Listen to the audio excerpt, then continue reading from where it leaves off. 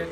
So yeah, guys, talking to Josh here, he reminded me of an analogy that I made last time when I was just discussing with him that could help us bring this to light and potentially share it with our members if there is concerns.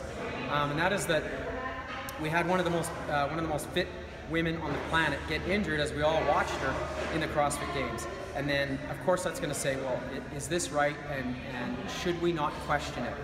And my rebuttal to that was, this is a sport. These are the most athletic athletes on the planet, and it was the 13th workout, I believe. So she was under extreme fatigue and or duress, and or we don't know what her previous history with the movement was. Maybe she had something going on. She was a volleyball player, had an ankle injury when she was young. We don't know her previous history, and we don't know what led her to be injured at that instance at the games. But what we do know is this: there's injuries all the time in sports, and CrossFit at that level is absolutely a sport. These people are full-time, they're training, they're basically professionals, and you can't avoid injury in professional sport. I had said to Josh and to the class the day I spoke to this, if we were to look at the incident of ACL injury in soccer players, professional soccer players or recreational, but let's say professional because we're comparing it to CrossFit as a sport, and we said, oh my God, another girl or guy blew his ACL, and every time something like that happened, we went, okay, well, we got to look at the sport of soccer and why we're getting these injuries and consider that we shouldn't be doing soccer because it causes ACL injuries. We could do this with every sport. There's injuries in all sorts of sports, and because there's injury doesn't mean that we should say that we shouldn't be doing this, but what we do need to do is look at potentially why it's happening. And again, I think we addressed that in the first part of the video where we said, let's make sure that we're addressing it appropriately, scaling it appropriately, and introducing it appropriately to the athlete depending on their experience, their strength, and so on. But it doesn't mean that we exclude it. Further to that injury, there was another point I was going to make there. Sorry, and I'm not remembering. What was the other thing you wanted me to say there, Josh?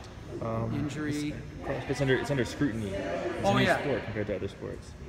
Yeah, just that's what it was. Sorry, I remember what my point was now.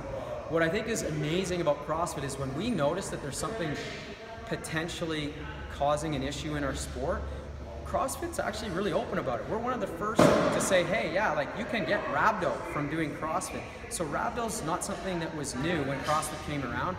All sorts of athletes experienced rhabdo in other sports prior to CrossFit, but nobody really talked about it. I'd never heard of it until CrossFit came on. So a few athletes experienced it, and then CrossFit went, whoa, what's this thing that's going on? Oh, it's this breakdown of muscle tissue.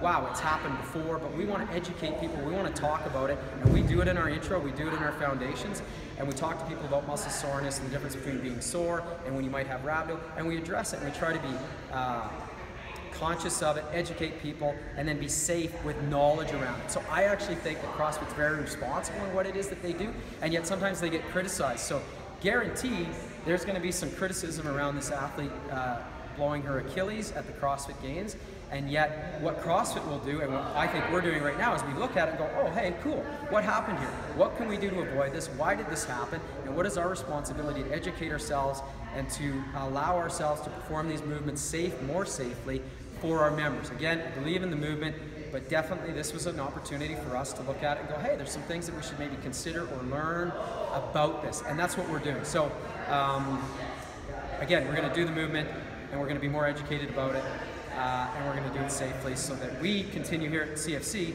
to be able to do box jumps and rebounding box jumps and continue without incident or injury. Okay, that's all. That's part 2. Now, thanks, guys. Talk to you later.